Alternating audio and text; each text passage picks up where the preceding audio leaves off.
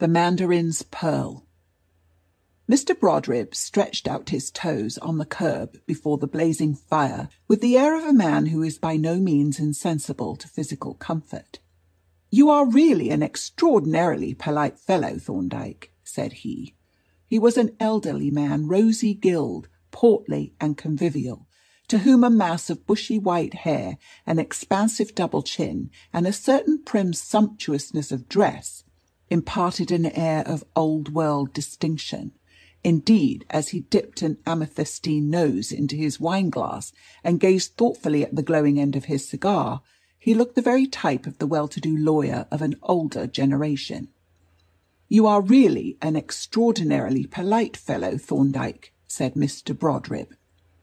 "I know," replied Thorndyke, "but why this reference to an admitted fact?" "The truth has just dawned on me," said the solicitor. "Here am I, dropping in on you, uninvited and unannounced, sitting in your own armchair before your fire, smoking your cigars, drinking your Burgundy, and deuced good Burgundy too, let me add, and you have not dropped a single hint of curiosity as to what has brought me here." "I take the gifts of the gods, you see, and ask no questions," said Thorndyke. "Devilish handsome of you, Thorndyke. Unsociable beggar like you too," rejoined Mr. Brodribb, a fan of wrinkles spreading out genially from the corners of his eyes. "But the fact is, I have come, in a sense, on business. Always glad of a pretext to look you up, as you know. But I want to take your opinion on a rather queer case. It is about young Calverley. You remember Horace Calverley? Well, this is his son. Horace and I were schoolmates, you know, and after his death, the boy, Fred, hung on to me rather. We're near neighbours down at Weybridge and very good friends. I like Fred. He's a good fellow, though cranky, like all his people." "What has happened to Fred Calverley?" Thorndyke asked, as the solicitor paused. "Why, the fact is," said Mr. Brodribb, "just lately he seems to be going a bit queer. Not mad, mind you, at least I think not, but undoubtedly queer. Now there is a good deal of property and a good many highly interested relatives, and as a natural consequence there is some talk of getting him certified. They're afraid he may do something involving the estate or develop homicidal tendencies, and they talk of possible suicide. You remember his father's death? But I say that's all bunkum. The fellow is just a bit cranky and nothing more." "What are his symptoms?" asked Thorndyke. "Oh, he thinks he is being followed about and watched, and he has delusions, sees himself in the glass with the wrong face, and that sort of thing, you know." "You are not highly circumstantial," Thorndyke remarked. Mr. Brodribb looked at me with a genial smile. "What a glutton for facts this fellow is, Jervis. But you're right, Thorndyke. I'm vague. However, Fred will be here presently. We travelled down together, and I took the liberty of asking him to call for me. We'll get him to tell you about his delusions, if you don't mind. He's not shy about them. And meanwhile, I'll give you a few preliminary facts.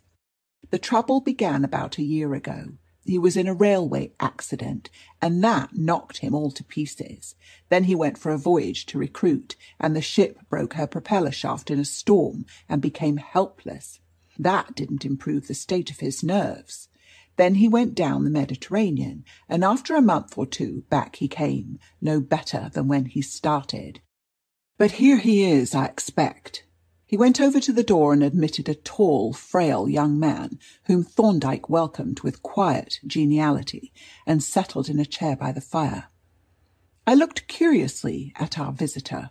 He was a typical neurotic, slender, fragile, eager, wide-open blue eyes with broad pupils, in which I could plainly see the characteristic hippus, that incessant change of size that marks the unstable, nervous equilibrium. Parted lips and wandering taper fingers were as the stigmata of his disorder.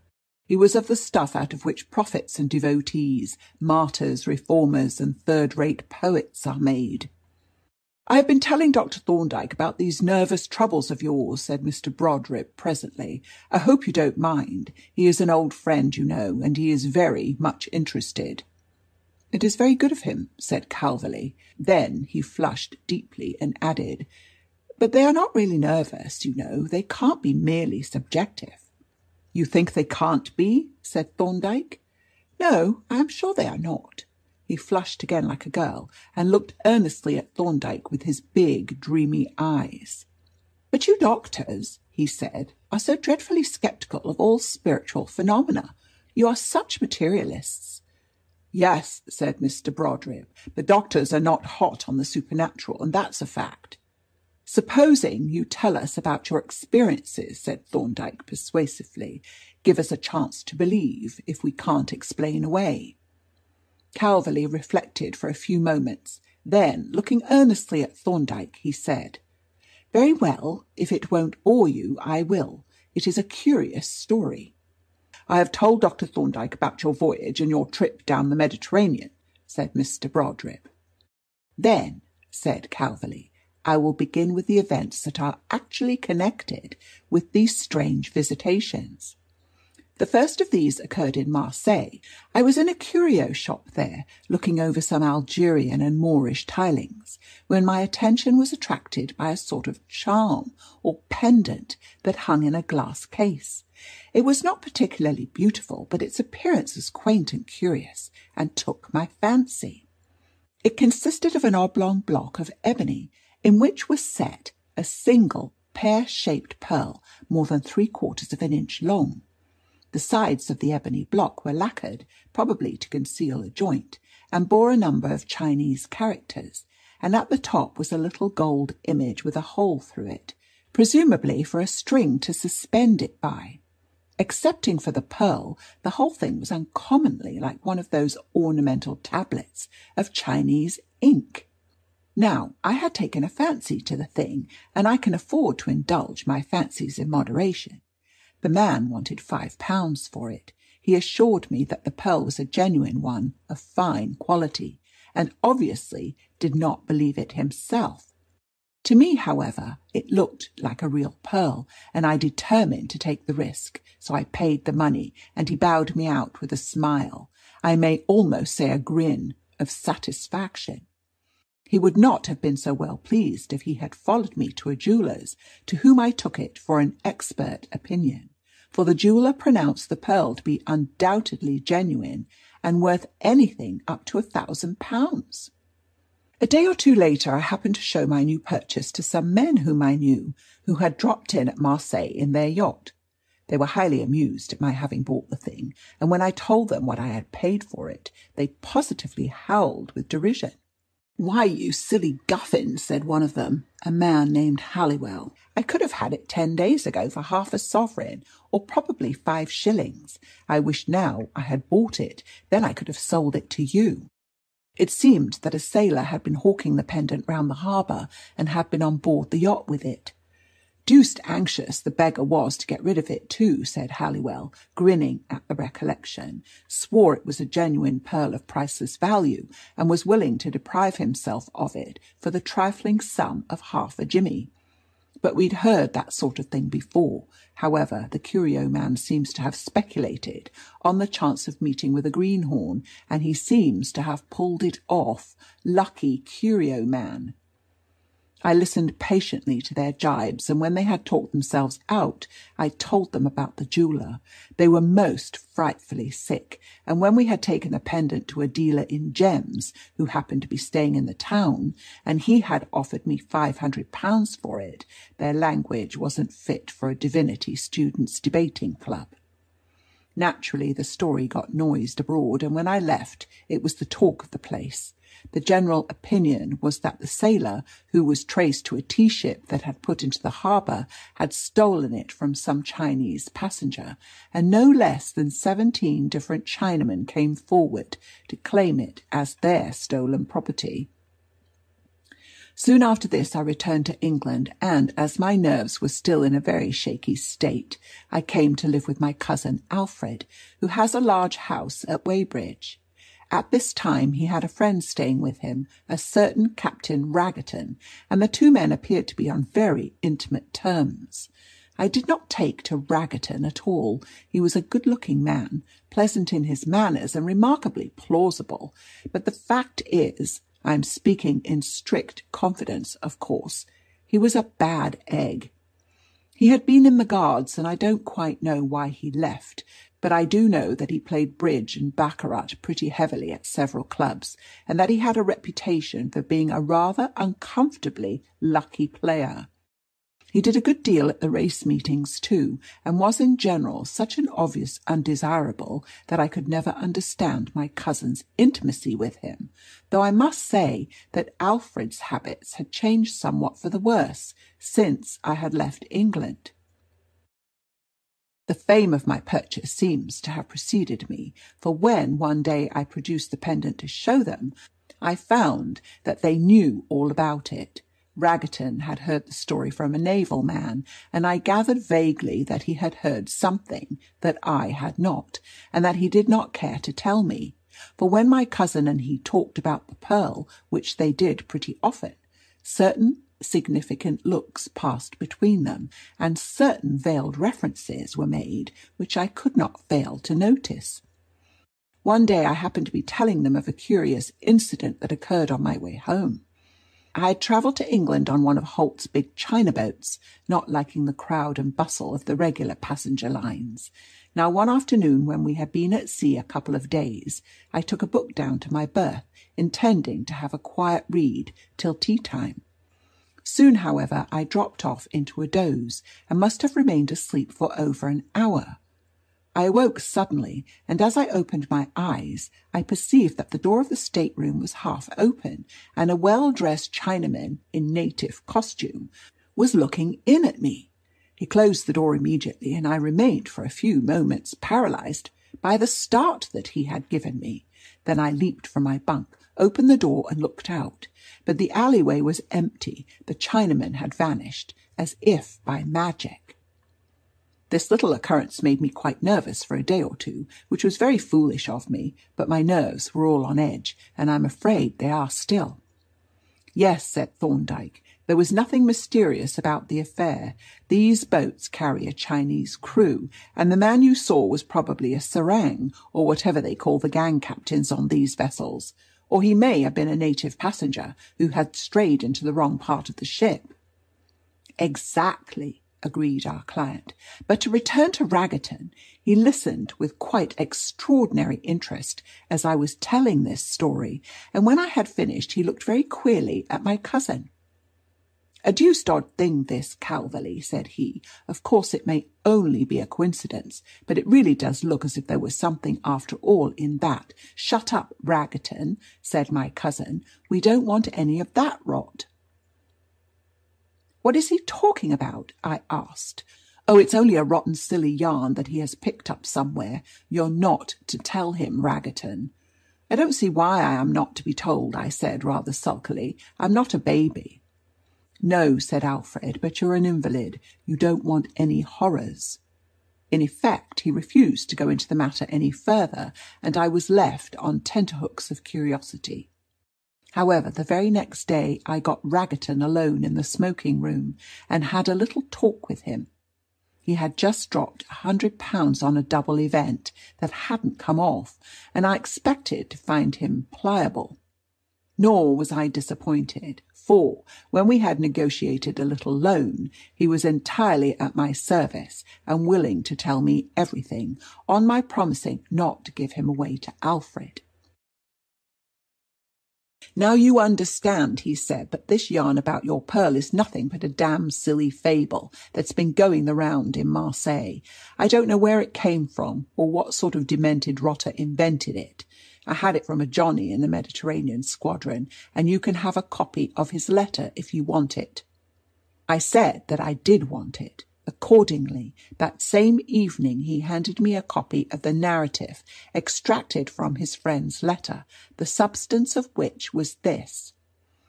About 4 months ago there was lying in Canton Harbour a large English barque. Her name is not mentioned, but that is not material to the story. She had got her cargo stowed and her crew signed on, and was only waiting for certain official formalities to be completed before putting to sea on her homeward voyage. Just ahead of her at the same quay was a Danish ship that had been in a collision outside and was now laid up pending the decision of the Admiralty Court. She had been unloaded and her crew paid off, with the exception of one elderly man who remained on board as shipkeeper. Now, a considerable part of the cargo of the English bark was the property of a certain wealthy Mandarin, and this person had been about the vessel a good deal while she was taking in her lading. One day when the Mandarin was on board the bark, it happened that 3 of the seamen were sitting in the galley smoking and chatting with the cook, an elderly Chinaman named Li, and the latter, pointing out the Mandarin to the sailors, expatiated on his enormous wealth, assuring them that he was commonly believed to carry on his person articles of sufficient value to buy up the entire lading of a ship. Now, unfortunately for the Mandarin, it chanced that these 3 sailors were about the greatest rascals on board, which is saying a good deal when one considers the ordinary moral standards that prevails in the forecastle of a sailing ship. Nor was Li himself an angel. In fact, he was a consummate villain, and seems to have been the actual originator of the plot which was presently devised to rob the Mandarin. This plot was as remarkable for its simplicity as for its cold-blooded barbarity. On the evening before the bark sailed, the 3 seamen, Nielsen, Foucault, and Parrott, proceeded to the Danish ship with a supply of whisky, made the keeper royally drunk, and locked him up in an empty berth. Meanwhile, Li made a secret communication to the Mandarin to the effect that certain stolen property believed to be his had been secreted in the hold of the enemy ship. Thereupon the Mandarin came down hot foot to the quayside and was received on board by the 3 seamen, who had got the covers off the after-hatch in readiness. Parrott now ran down the iron ladder to show the way, and the Mandarin followed, but when they reached the lower deck and looked down the hatch into the black darkness of the lower hold, he seems to have taken fright and begun to climb up again. Meanwhile, Nielsen had made a running bowline in the end of a loose halyard that was rove through a block aloft and had been used for hoisting out the cargo. As the Mandarin came up, he leaned over the coaming of the hatch, dropped the noose over the Chinaman's head, jerked it tight, and then he and Foucault hove on the fall of the rope. The unfortunate Chinaman was dragged from the ladder, and as he swung clear, the 2 rascals let go the rope, allowing him to drop through the hatches into the lower hold. Then they belayed the rope and went down below. Parrott had already lighted a slush lamp, by the glimmer of which they could see the Mandarin swinging to and fro like a pendulum within a few feet of the ballast, and still quivering and twitching in his death throes. They were now joined by Li, who had watched the proceedings from the quay, and the 4 villains proceeded, without loss of time, to rifle the body as it hung. To their surprise and disgust, they found nothing of value excepting an ebony pendant set with a single large pearl.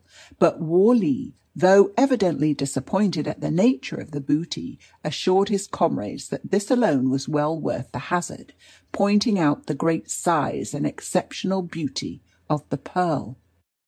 As to this, the seamen know nothing about pearls, but the thing was done, and had to be made the best of, so they made the rope fast to the lower deck beams, cut off the remainder, and unrove it from the block, and went back to their ship. It was 24 hours before the shipkeeper was sufficiently sober to break out of the berth in which he had been locked, by which time the bark was well out to sea, and it was another 3 days before the body of the Mandarin was found. An active search was then made for the murderers, but as they were strangers to the shipkeeper, no clues to their whereabouts could be discovered. Meanwhile, the 4 murderers were a good deal exercised as to the disposal of the booty. Since it could not be divided, it was evident that it must be entrusted to the keeping of one of them. The choice in the first place fell upon War Li, in whose chest the pendant was deposited as soon as the party came on board, it being arranged that the Chinaman should produce the jewel for inspection by his confederates whenever called upon. For 6 weeks nothing out of the common occurred, but then a very singular event befell. The 4 conspirators were sitting outside the galley one evening when suddenly the cook uttered a cry of amazement and horror. The other 3 turned to see what it was that had so disturbed their comrade, and then they too were struck dumb with consternation, for standing at the door of the companion hatch, the bark was a flush-deck vessel, was the Mandarin whom they had left for dead. He stood quietly regarding them for fully a minute, while they stared at him, transfixed with terror. Then he beckoned to them and went below. So petrified were they with astonishment and mortal fear that they remained for a long time motionless and dumb. At last they plucked up courage and began to make furtive inquiries among the crew, but no one, not even the steward, knew anything of any passengers, or indeed of any Chinaman, on board the ship, excepting War Li. At daybreak the next morning, when the cook's mate went to the galley to fill the coppers, he found War Li hanging from a hook in the ceiling. The cook's body was stiff and cold, and had evidently been hanging several hours. The report of the tragedy quickly spread through the ship, and the 3 conspirators hurried off to remove the pearl from the dead man's chest before the officers should come to examine it. The cheap lock was easily picked with a bent wire, and the jewel abstracted, but now the question arose as to who should take charge of it. The eagerness to be the actual custodian of the precious bauble, which had been at first displayed, now gave place to equally strong reluctance. But someone had to take charge of it, and after a long and angry discussion, Nielsen was prevailed upon to stow it in his chest. A fortnight passed. The 3 conspirators went about their duties soberly, like men burdened with some secret anxiety, and in their leisure moments they would sit and talk with bated breath of the apparition at the companion hatch and the mysterious death of their late comrade. At last the blow fell. It was at the end of the second dog watch that the hands were gathered on the forecastle, preparing to make sail for a spell of bad weather. Suddenly Nielsen gave a husky shout and rushed at Parrott, holding out the key of his chest. "Here, you, Parrott," he exclaimed. "Go below and take that accursed thing out of my chest." "What for?" demanded Parrott, and then he and Foucault, who were standing close by, looked aft to see what Nielsen was staring at. Instantly they both turned white as ghosts and fell trembling so that they could hardly stand, for there was the Mandarin, standing calmly by the companion, returning with a steady, impassive gaze their looks of horror. And even as they looked, he beckoned and went below. "D'ye hear, Parrott?" gasped Nielsen. "Take my key and do what I say, or else." But at this moment the order was given to go aloft and set all plain sail. The 3 men went off to their respective posts, Nielsen going up the fore topmast rigging, and the other 2 to the main top. Having finished their work aloft, Foucault and Parrott, who were both in the port watch, came down on deck, and then, it being their watch below, they went and turned in. When they turned out with their watch at midnight, they looked about for Nielsen, who was in the starboard watch, but he was nowhere to be seen. Thinking he might have slipped below unobserved, they made no remark, though they were very uneasy about him. But when the starboard watch came on deck at 4 o'clock, and Nielsen did not appear with his mates, the 2 men became alarmed and made inquiries about him. It was now discovered that no one had seen him since 8 o'clock on the previous evening, and, this being reported to the officer of the watch, the latter ordered all hands to be called. But still, Nielsen did not appear. A thorough search was now instituted, both below and aloft, and as there was still no sign of the missing man, it was concluded that he had fallen overboard. But at 8 o'clock 2 men were sent aloft to shake out the fore royal. They reached the yard almost simultaneously, and were just stepping onto the foot ropes when one of them gave a shout. Then the pair came sliding down a backstay, with faces as white as tallow. As soon as they had reached the deck, they took the officer of the watch forward, and standing on the heel of the bowsprit, pointed aloft. Several of the hands, including Foucault and Parrott, had followed, and all looked up, and there they saw the body of Nielsen hanging on the front of the fore-top-gallant sail. He was dangling at the end of a gasket and bouncing up and down on the taut belly of the sail as the ship rose and fell to the send of the sea. The 2 survivors were now in some doubt about having anything further to do with the pearl, but the great value of the jewel and the consideration that it was now to be divided between 2 instead of 4 tempted them. They abstracted it from Nielsen's chest, and then, as they could not come to an agreement in any other way, they decided to settle who should take charge of it by tossing a coin. The coin was accordingly spun, and the pearl went to Foucault's chest. From this moment Foucault lived in a state of continual apprehension. When on deck, his eyes were forever wandering towards the companion hatch, and during his watch below, when not asleep, he would sit moodily on his chest, lost in gloomy reflection. But a fortnight passed, then 3 weeks, and still nothing happened. Land was sighted, the Straits of Gibraltar passed, and the end of the voyage was but a matter of days, and still the dreaded Mandarin made no sign. At length the ship was within 24 hours of Marseille, to which port a large part of the cargo was consigned. Active preparations were being made for entering the port, and among other things, the shore tackle was being overhauled. A share in this latter work fell to Foucault and Parrott, and about the middle of the second dog watch, 7 o'clock in the evening, they were sitting on the deck working an eye-splice in the end of a large rope. Suddenly, Foucault, who was facing forward, saw his companion turn pale and stare aft with an expression of terror. He immediately turned and looked over his shoulder to see what Parrott was staring at. It was the Mandarin, standing by the companion, gravely watching them, and as Foucault turned and met his gaze, the Chinaman beckoned and went below. For the rest of that day Parrott kept close to his terrified comrade, and during their watch below he endeavoured to remain awake, that he might keep his friend in view. Nothing happened through the night, and the following morning, when they came on deck for the forenoon watch, their port was well in sight. The 2 men now separated for the first time, Parrott going aft to take his trick at the wheel, and Foucault being set to help in getting ready the ground tackle. Half an hour later, Parrott saw the mate stand on the rail and lean outboard, holding on to the mizzen shrouds while he stared along the ship's side. Then he jumped onto the deck and shouted angrily, "Forward there! What the deuce is that man up to under the starboard cathead?" The men on the forecastle rushed to the side and looked over. 2 of them leaned over the rail with the bight of a rope between them, and a third came running aft to the mate. "It's Foucault, sir," Parrott heard him say. "He's hanged hisself from the cathead."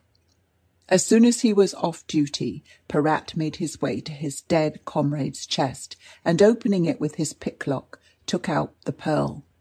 It was now his sole property, and, as the ship was within an hour or 2 of her destination, he thought he had little to fear from its murdered owner.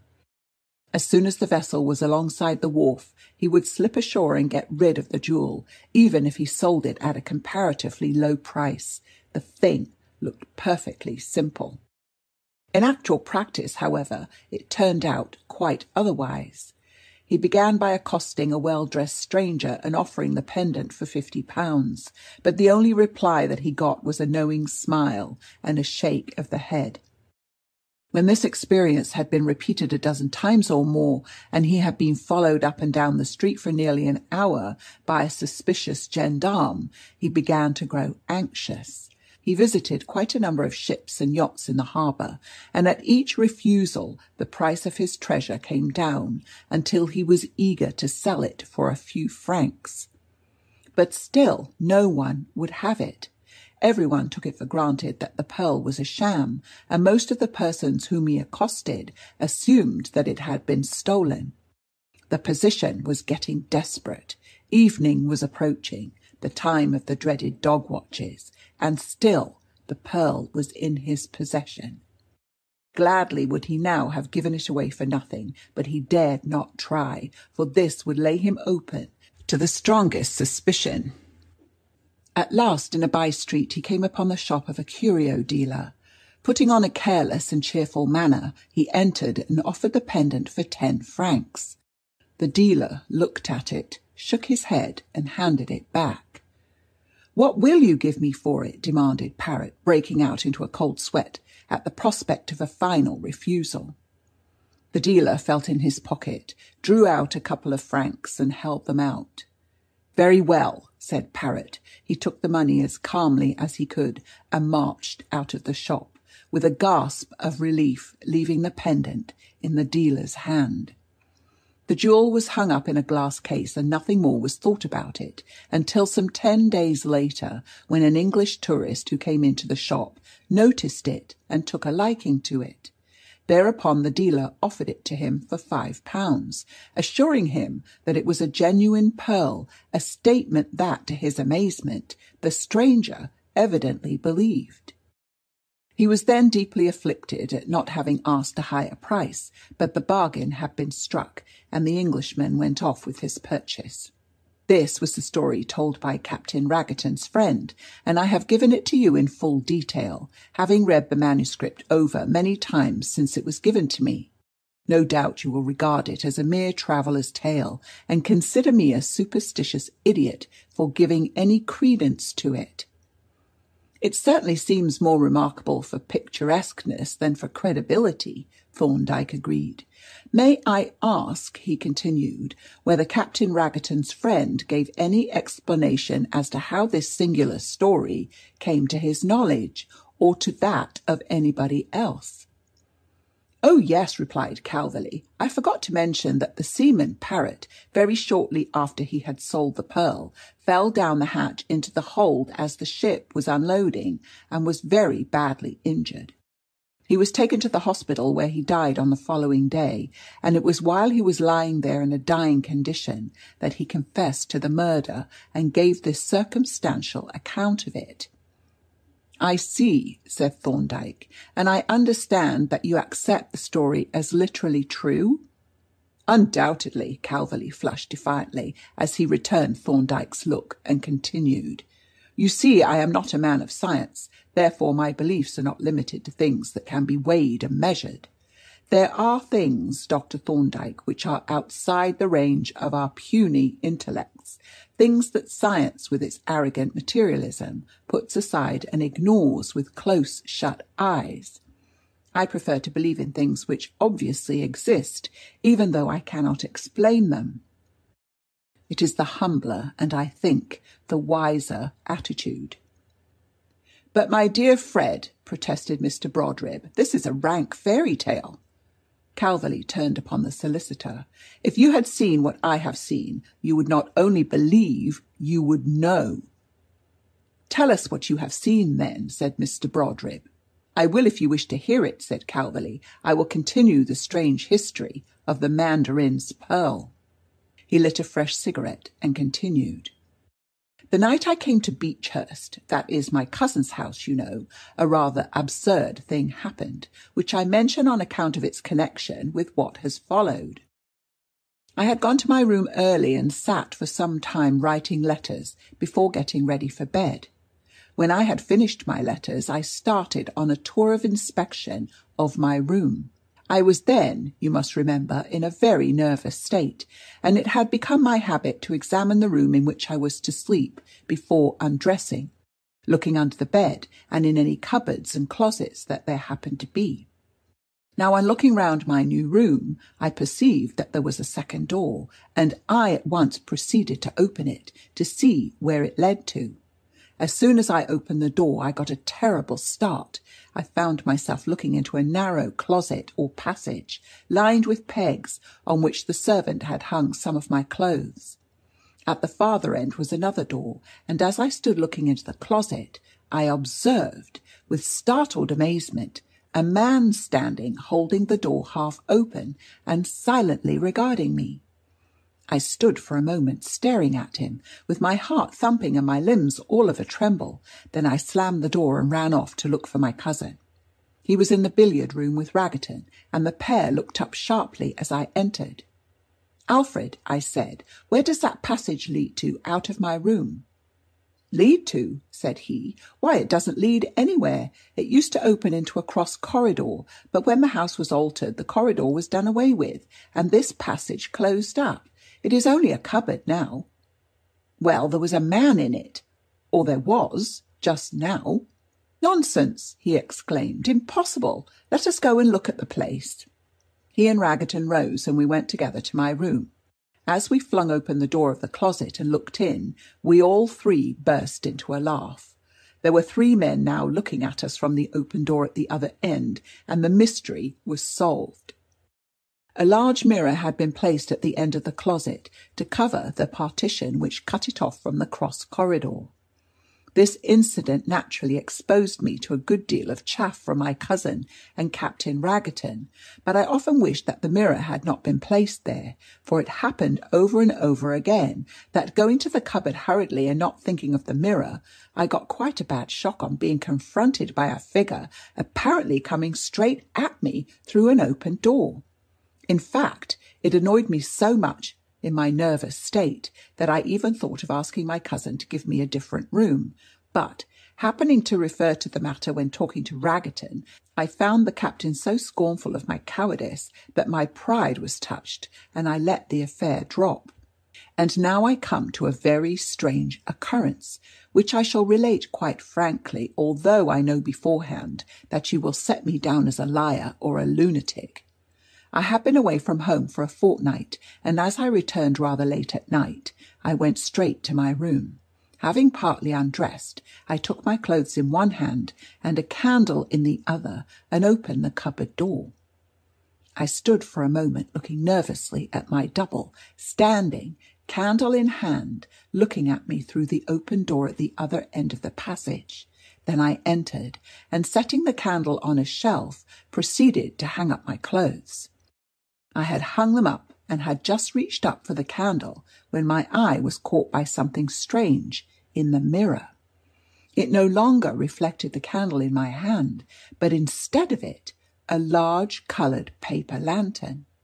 I stood petrified with astonishment and gazed into the mirror, and then I saw that my own reflection was changed too, that in place of my own figure was that of an elderly Chinaman who stood regarding me with stony calm.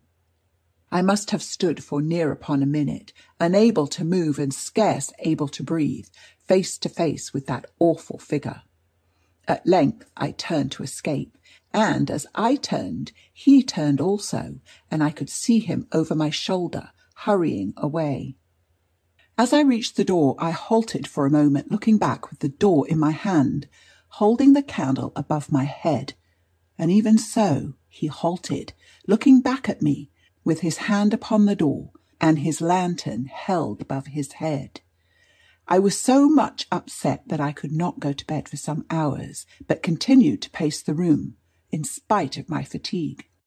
Now and again I was impelled irresistibly to peer into the cupboard, but nothing was to be seen in the mirror save my own figure, candle in hand, peeping in at me through the half-open door. And each time that I looked into my own white, horror-stricken face, I shut the door hastily and turned away with a shudder, for the pegs with the clothes hanging on them seemed to call to me. I went to bed at last, and before I fell asleep, I formed the resolution that, if I was spared until the next day, I would write to the British consul at Canton and offer to restore the pearl to the relatives of the murdered Mandarin. On the following day I wrote and dispatched the letter, after which I felt more composed, though I was haunted continually by the recollection of that stony, impassive figure. And from time to time I felt an irresistible impulse to go and look in at the door of the closet, at the mirror and the pegs with the clothes hanging from them. I told my cousin of the visitation that I had received, but he merely laughed, and was frankly incredulous, while the captain bluntly advised me not to be a superstitious donkey. For some days after this I was left in peace, and began to hope that my letter had appeased the spirit of the murdered man. But on the 5th day, about 6 o'clock in the evening, happening to want some papers that I had left in the pocket of a coat, which was hanging in the closet, I went in to get them. I took in no candle, as it was not yet dark, but left the door wide open to light me. The coat that I wanted was near the end of the closet, not more than 4 paces from the mirror, and as I went towards it, I watched my reflection rather nervously as it advanced to meet me. I found my coat, and as I felt for the papers, I still kept a suspicious eye on my double, and even as I looked, a most strange phenomenon appeared. The mirror seemed for an instant to darken or cloud over, and then, as it cleared again, I saw, standing dark against the light of the open door behind him, the figure of the Mandarin. After a single glance, I ran out of the closet, shaking with agitation, but as I turned to shut the door, I noticed that it was my own figure that was reflected in the glass. The Chinaman had vanished in an instant. It now became evident that my letter had not served its purpose, and I was plunged in despair, the more so since, on this day, I felt again the dreadful impulse to go and look at the pegs on the wall of the closet. There was no mistaking the meaning of that impulse, and each time that I went, I dragged myself away reluctantly, though shivering with horror. One circumstance indeed encouraged me a little. The Mandarin had not, on either occasion, beckoned to me as he had done to the sailors, so that perhaps some way of escape yet lay open to me. During the next few days I considered very earnestly what measures I could take to avert the doom that seemed to be hanging over me. The simplest plan, that of passing the pearl on to some other person, was out of the question. It would be nothing short of murder. On the other hand, I could not wait for an answer to my letter, for even if I remained alive, I felt that my reason would have given way long before the reply reached me. But while I was debating what I should do, the Mandarin appeared to me again, and then, after an interval of only 2 days, he came to me once more. That was last night. I remained gazing at him, fascinated, with my flesh creeping as he stood, lantern in hand, looking steadily in my face. At last he held out his hand to me, as if asking me to give him the pearl. Then the mirror darkened, and he vanished in a flash, and in the place where he had stood there was my own reflection, looking at me out of the glass. That last visitation decided me. When I left home this morning, the pearl was in my pocket, and as I came over Waterloo Bridge, I leaned over the parapet and flung the thing into the water. After that I felt quite relieved for a time. I had shaken the accursed thing off without involving anyone in the curse that it carried. But presently I began to feel fresh misgivings, and the conviction has been growing upon me all day that I have done the wrong thing. I have only placed it for ever beyond the reach of its owner, whereas I ought to have burnt it after the Chinese fashion, so that its non-material essence could have joined the spiritual body of him to whom it had belonged when both were clothed with material substance. But it can't be altered now, for good or for evil. The thing is done, and God alone knows what the end of it will be. As he concluded, Calverley uttered a deep sigh and covered his face with his slender, delicate hands. For a space we were all silent, and I think deeply moved, for grotesquely unreal as the whole thing was, there was a pathos and even a tragedy in it that we all felt to be very real indeed. Suddenly Mr. Brodribb started and looked at his watch. Good gracious, Calverley, we shall lose our train. The young man pulled himself together and stood up. We shall just do it if we go at once, said he. Goodbye, he added, shaking Thorndyke's hand and mine. You have been very patient, and I have been rather prosy, I'm afraid.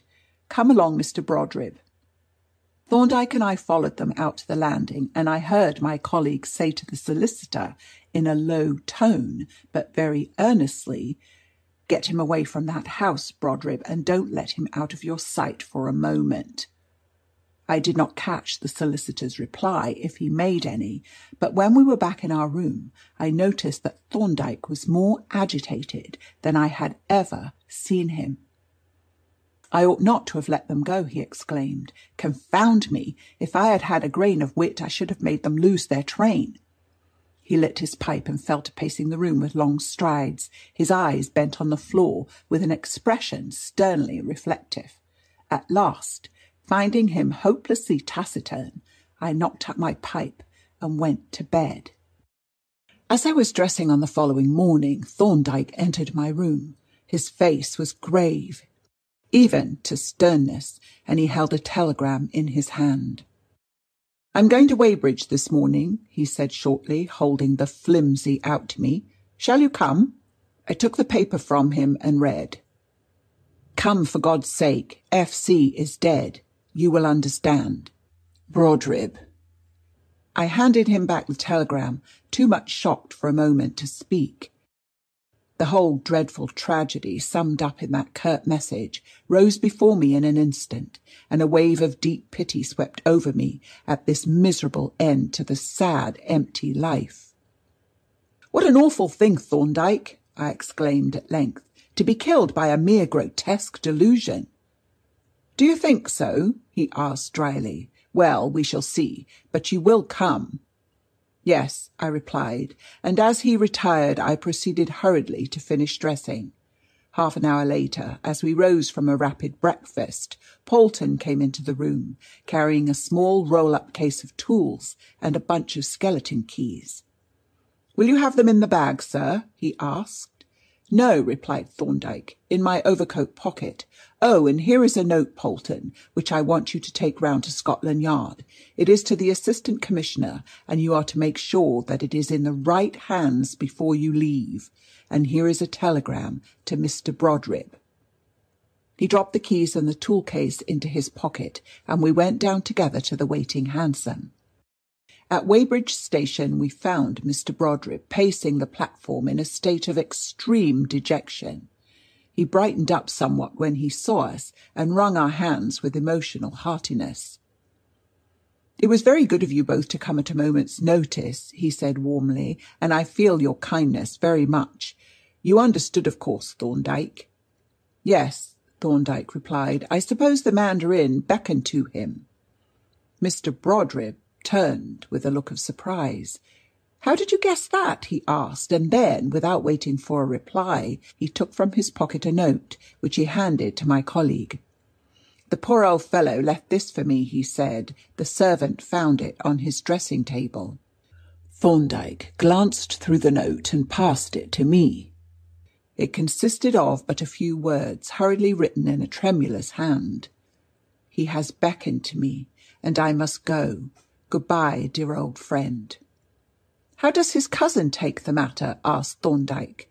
"He doesn't know of it yet," replied the lawyer. "Alfred and Raggerton went out after an early breakfast to cycle over to Guildford on some business or other, and they have not returned yet. The catastrophe was discovered soon after they left. The maid went to his room with a cup of tea, and was astonished to find that his bed had not been slept in. She ran down in alarm and reported to the butler, who went up at once and searched the room, but he could find no trace of the missing one, except my note, until it occurred to him to look in the cupboard.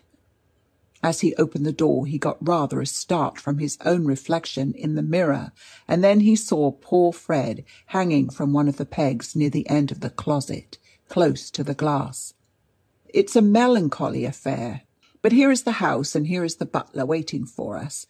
Mr. Alfred is not back yet, then, Stevens?" "No, sir." The white-faced, frightened-looking man had evidently been waiting at the gate from distaste of the house, and he now walked back with manifest relief at our arrival. When we entered the house, he ushered us without remark up onto the first floor, and preceding us along a corridor, halted near the end. "That's the room, sir," said he, and without another word he turned and went down the stairs. We entered the room, and Mr. Brodribb followed on tiptoe, looking about him fearfully and casting awestruck glances at the shrouded form on the bed. To the latter Thorndyke advanced and gently drew back the sheet. "You'd better not look, Brodribb," said he, as he bent over the corpse.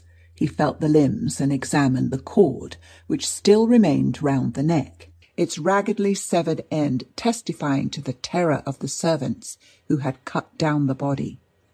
Then he replaced the sheet and looked at his watch. "It happened about 3 o'clock in the morning," said he. "He must have struggled with the impulse for some time, poor fellow. Now let us look at the cupboard." We went together to a door in the corner of the room, and as we opened it, we were confronted by 3 figures, apparently looking in at us through an open door at the other end.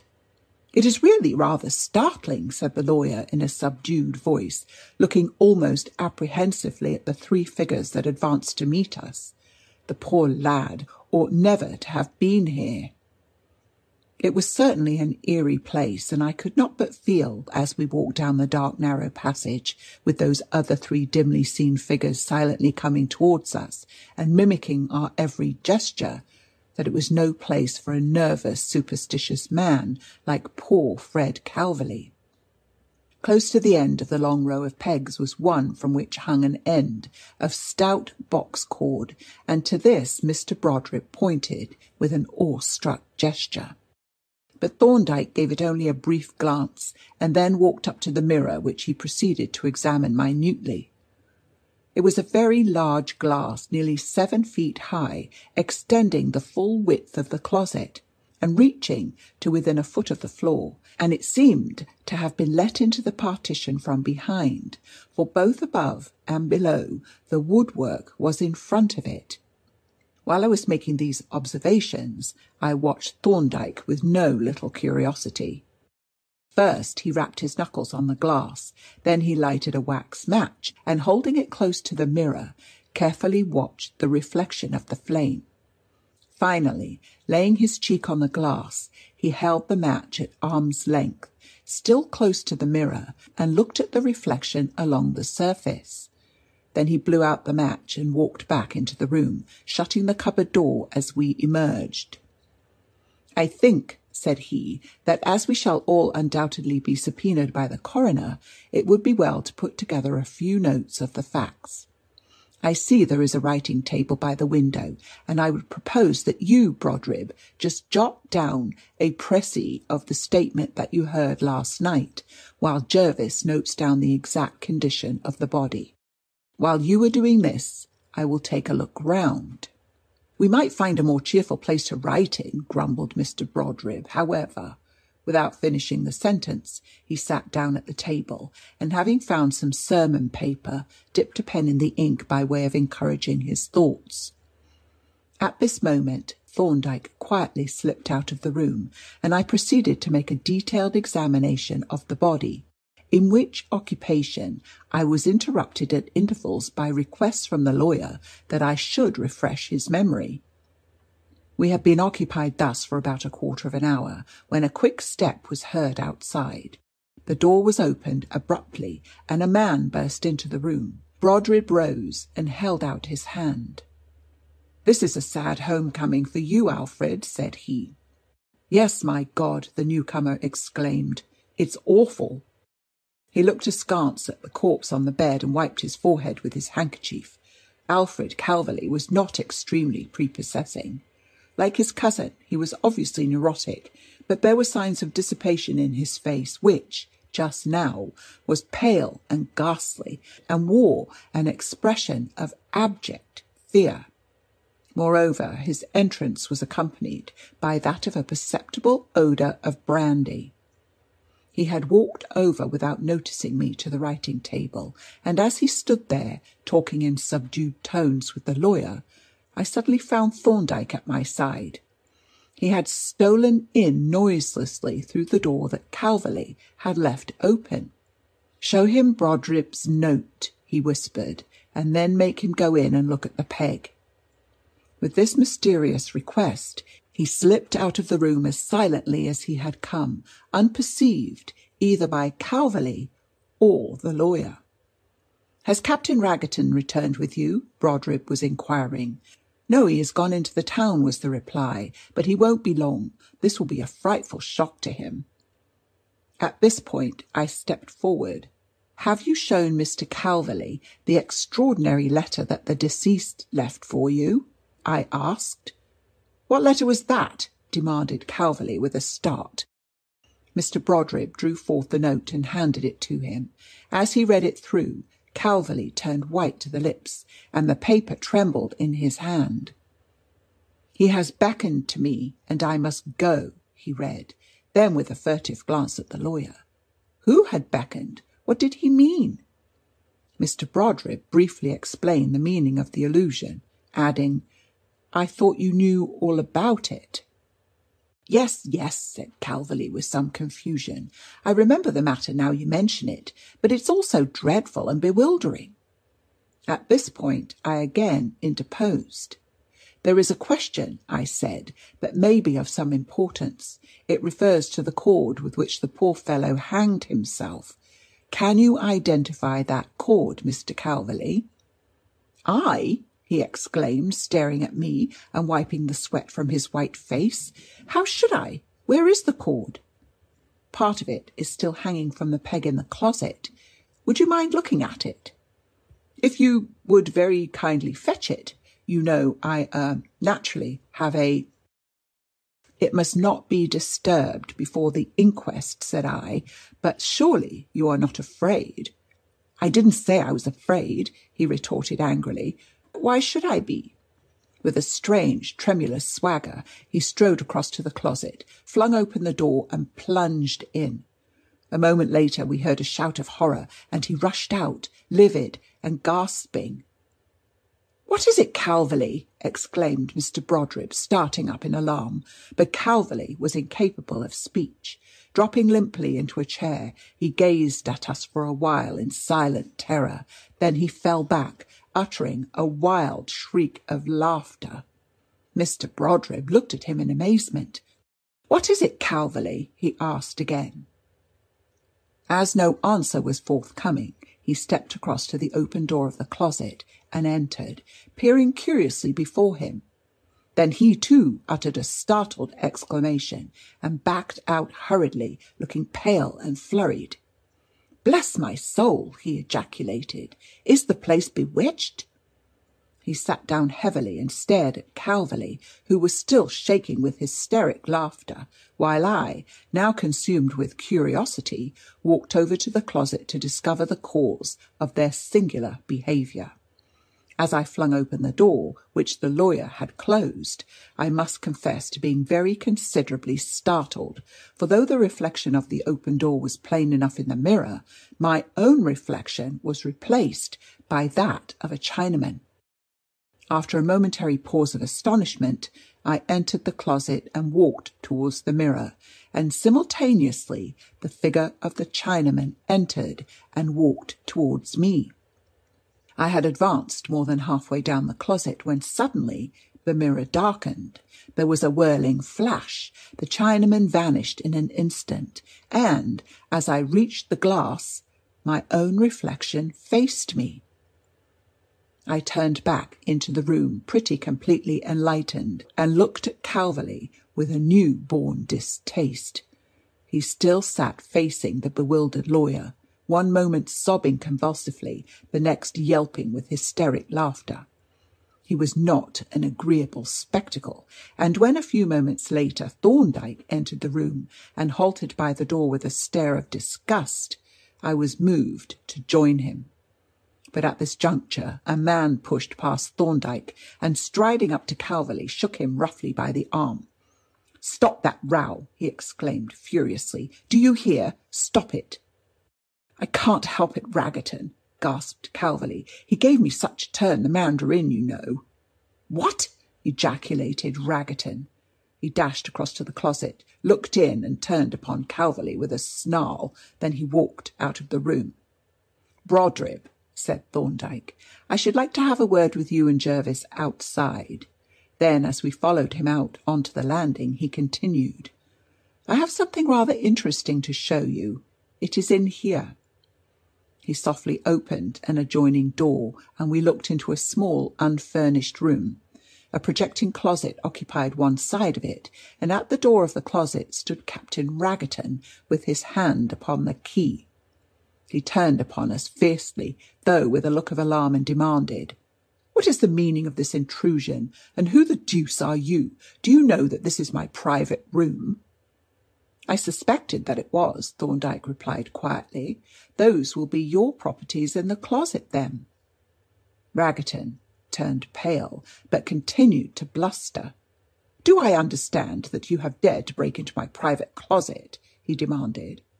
"I have inspected it," replied Thorndyke, "and I may remark that it is useless to wrench at that key, because I have hampered the lock." "The devil you have!" shouted Raggerton. "Yes, you see, I am expecting a police officer with a search warrant, so I wish to keep everything intact." Raggerton turned livid with mingled fear and rage. He stalked up to Thorndyke with a threatening air, but suddenly, altering his mind, exclaimed, "I must see to this," and flung out of the room.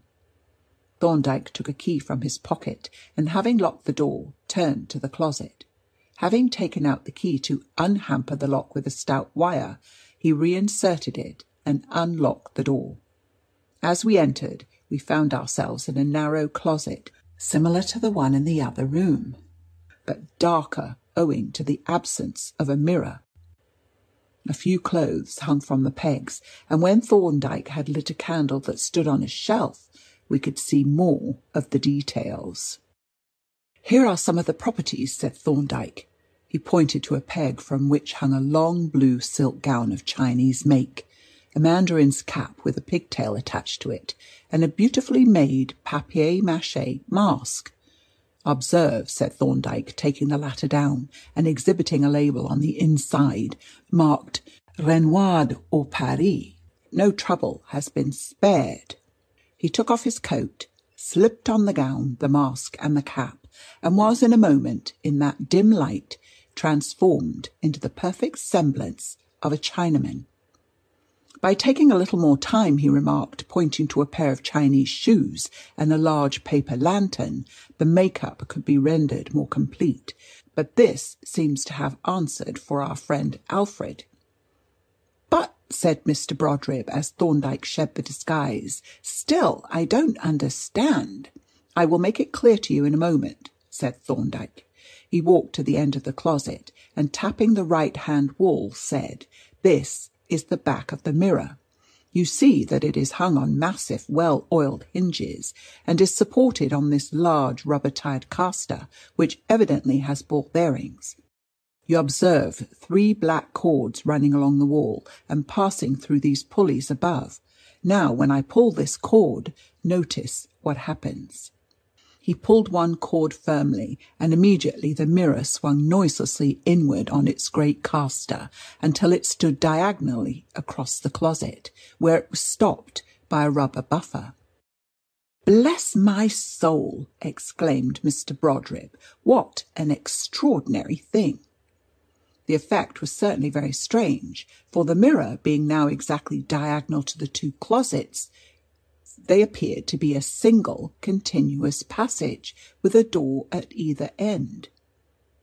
On going up to the mirror, we found that the opening which it had occupied was filled by a sheet of plain glass, evidently placed there as a precaution to prevent any person from walking through from one closet into the other, and so discovering the trick.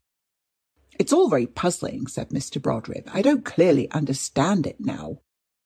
"Let us finish here," replied Thorndyke, "and then I will explain. Notice this black curtain. When I pull the second cord, it slides across the closet and cuts off the light. The mirror now reflects nothing into the other closet. It simply appears dark. And now I pull the third cord." He did so, and the mirror swung noiselessly back into its place. "There is only one other thing to observe before we go out," said Thorndyke, "and that is this other mirror standing with its face to the wall. This, of course, is the one that Fred Calverley originally saw at the end of the closet. It has since been removed and the larger swinging glass put in its place. And now," he continued, when we came out into the room, "let me explain the mechanism in detail. It was obvious to me when I heard poor Fred Calverley's story that the mirror was faked, and I drew a diagram of the probable arrangement, which turns out to be correct. Here it is." He took a sheet of paper from his pocket and handed it to the lawyer. "There are 2 sketches. Sketch 1 shows the mirror in its ordinary position, closing the end of the closet.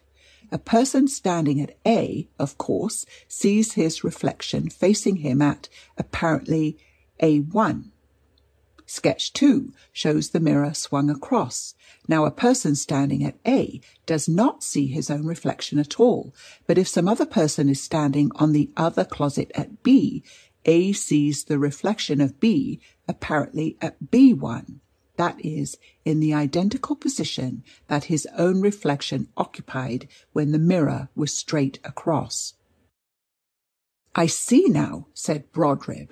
"But who set up this apparatus, and why was it done?"